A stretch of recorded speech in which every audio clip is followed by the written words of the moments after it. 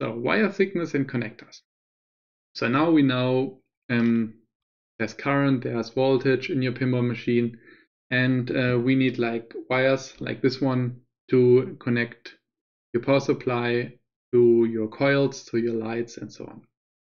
And we got like two types of things in pinball.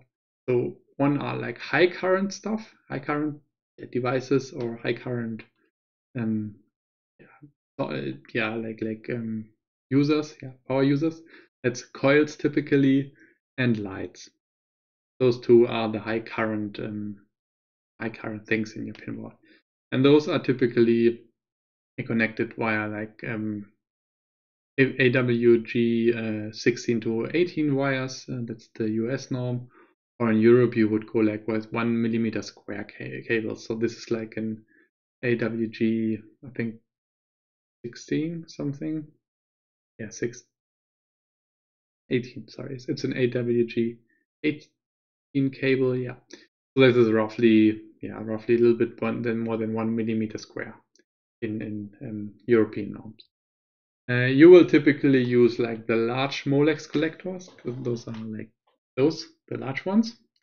And like if you look at the resistance of this wire here, that's 0.014 to 0.023 ohms per meter. So 1 meter is like 3 feet, but it's not zero, it's something. And if you run like a lot of wire, then also like the resistance will go up. And you can probably imagine that having a resistance of 0.1 is just like 10 meters of wire. But I mean the wire is always to the user and back to the power supply, right? So basically you have to double the number here. And that's your resistance. And then that's also the reason why you need that thick wire. So because you do not want like high resistance on your wire if you have high current. Then you got low current stuff. That's stuff like any switch. I got one here, yeah, like switches here. There won't be much current flowing here. And for that reason, you typically use like AWG 22 to 26 wires, or in European norms, you typically use 0.14 millimeter square. That's like this kind of wire. So it's really thin compared to the other one, right? That's also super cheap. And you use those small Molex connectors here. I will show those in a minute in larger. And the resistance of this is actually 0.05 to 0.15 millimeter, but you can calculate with roughly 0.1 ohm per meter, and that's a lot. So I mean that's actually a lot. If you run this wire from the back box to your playfield, then you will easily have like 1 ohm of resistance over the wire between your switch and your driver board if it's in the back box, for example. So that's quite a resistance. That's just something to keep in mind here. Now, what do you need? You need, first and foremost, you need a wire stripper. So I got a lot of tools here. I made pictures for you, but those are wire strippers. And those both work really well, and but you will need those, and you will use those a lot in your pinball machine, right? So for example, this one, you put the wire in here, you press it, and it will strip your wire. So I can you this one enlarge. So this is like a wire stripper, right? That's the Knipex one. That's an expensive one, but yeah, they both work really well. And then there's like this one, which works this way. So you put the wire in here, and then you can strip the wire. And do this, for example. And now we got this stripped, and we can also have the other side, this stripper here. So that's how those work. Then you also need something like this, like just a normal wire cutter, just because you will just cut a lot of wires in your pinball machine. So those are basically the 3 basic tools you need.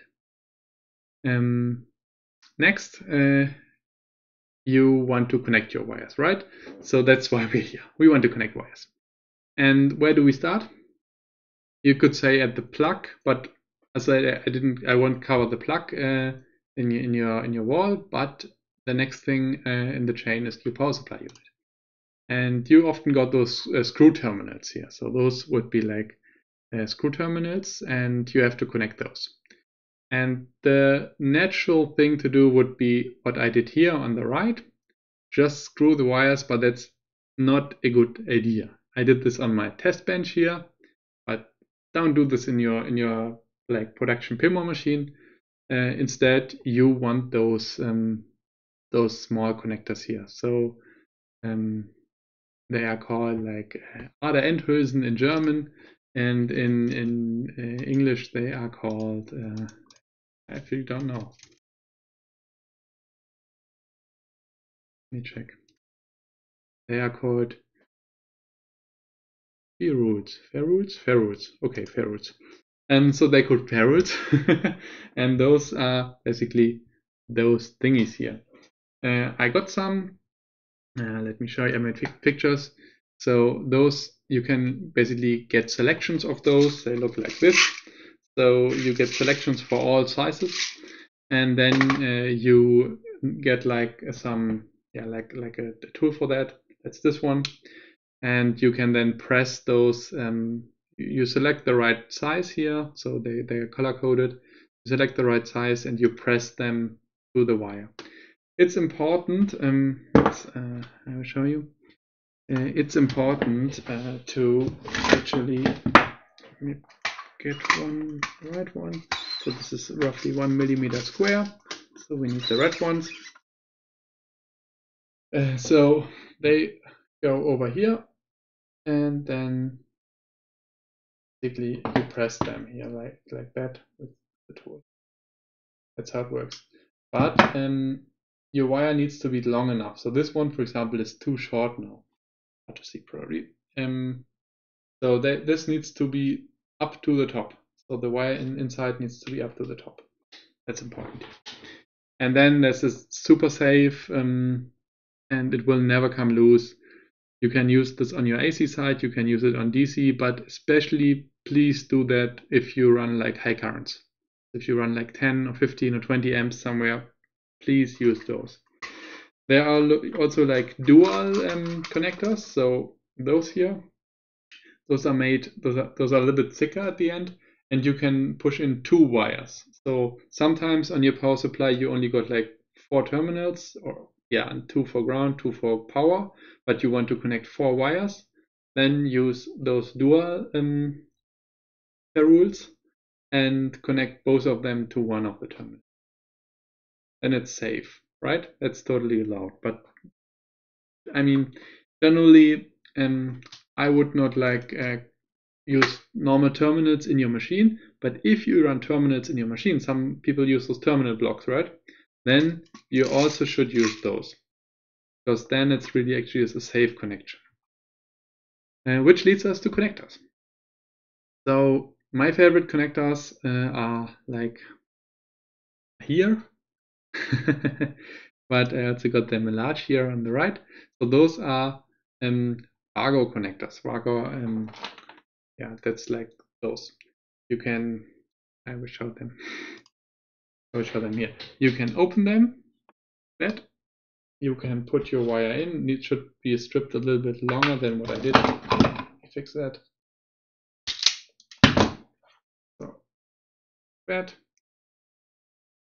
You put them in, close it. It's no way you're getting it out.